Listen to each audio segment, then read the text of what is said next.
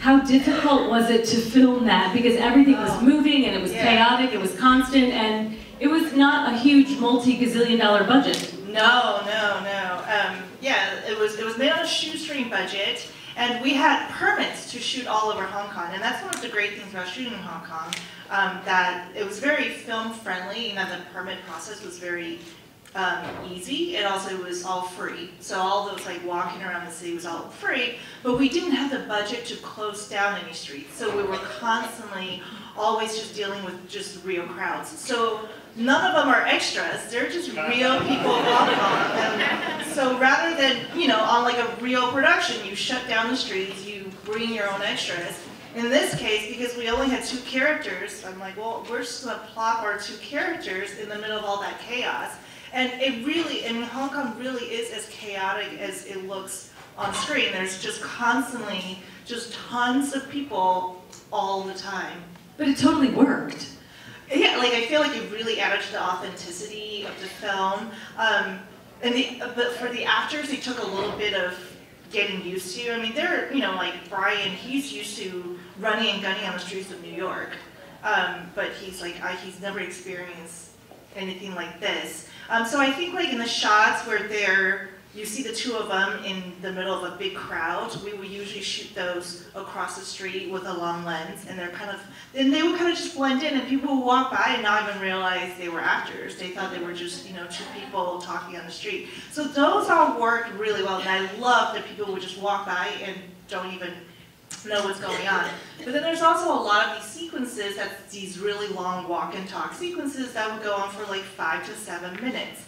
And those were all designed to not, like I didn't want to cut away from them if I didn't have to.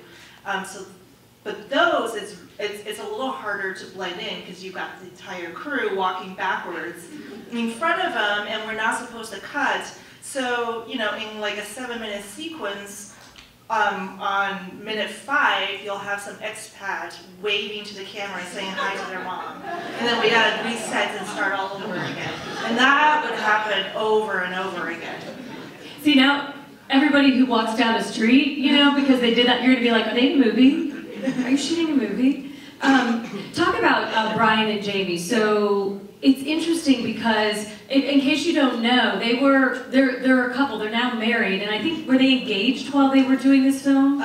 Yes, they got engaged right before shooting this movie. But when they were cast, they were not engaged yet. But they were dating. They were dating. So they've always been a couple. Yeah. So I found it interesting because, you know, they kind of have to have that sort of awkward chemistry, but, you know, they definitely have chemistry, obviously, that they're together, but it's that awkward, like, first meeting, and I believed them that they had just met, rather than, you know, they live together and they're about to get engaged, and this is it. Yeah.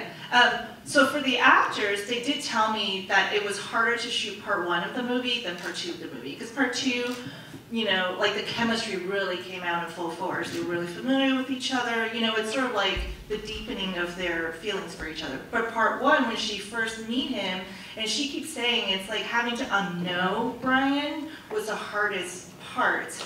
And on the actress part, they asked for separate hotel rooms during production because they thought that would add to the sexual tension if they just sort of stayed away from each other for 3 weeks. Brian wasn't very happy about that, but he went along with it.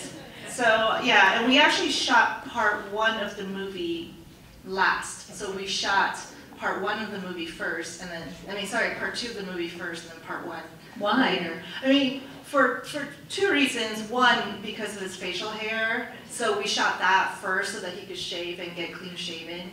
And also, it also has to do with sort of like the chemistry. It's sort of like, you know, you just got here, we're comfortable, and let's jump right in. And then for the part where they're supposed to be strangers, meaning for the first time, let's save that for the second part of shooting. Interesting. And if anybody has any questions, you know, is there one back there? Perfect. By the way, I love your shoes. She's got little bunny shoes on. Very Asian. And you're yeah, go ahead. When you were writing it, was it one long conversation and then you kind of found the spots to disperse? I mean, was it when you were just with paper in front of you? Yeah. Was it just one long conversation and then you kind of imagined or Yeah. came up with spots as you went along? Yeah, that's a really good question. I actually wrote probably 90% of the locations into the movie because into the script, because I had lived in Hong Kong before, so I know it very intimately, and so much of the film was inspired by my time spent in Hong Kong, and I knew going, I wanted to highlight as many of the places as possible. So I wrote.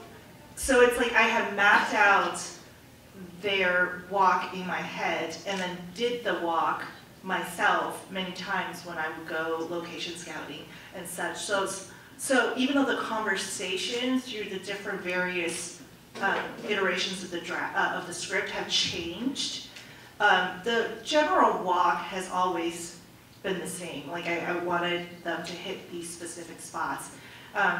And I don't know how many people in the audience have been to Hong Kong. If you're very familiar with Hong Kong, you actually know that is not the way to get to Long Kwai Fong. They take a really, really long time to get there, which again, it's like I had to take artistic license because otherwise the movie would be over. It's like, oh, here it is. Or it's like she could have taken an Uber, which I have to say, when I wrote the script, Uber wasn't really around, because now people are like, why didn't she just take a Uber? Like, why did she ask for directions? Right, and like, she didn't have GPS on her phone. I was like, who doesn't have GPS on their phone? Because she's a tourist.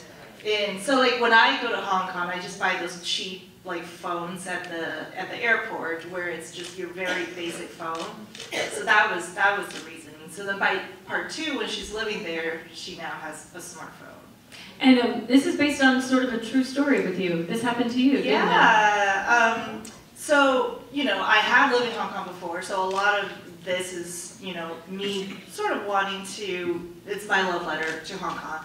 And also, it was based on a real life encounter. It was sort of based on sort of 2 different encounters I had, and I meshed them into one.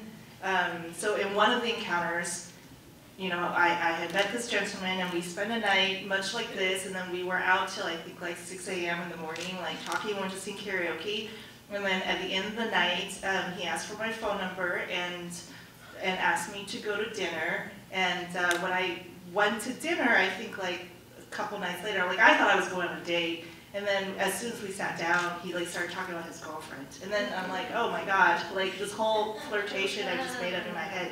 But then I also thought, we walked around Hong Kong for like, the entire night, and you didn't mention once that you had a girlfriend. That was very bizarre to me. So that was kind of like the inspiration for this story.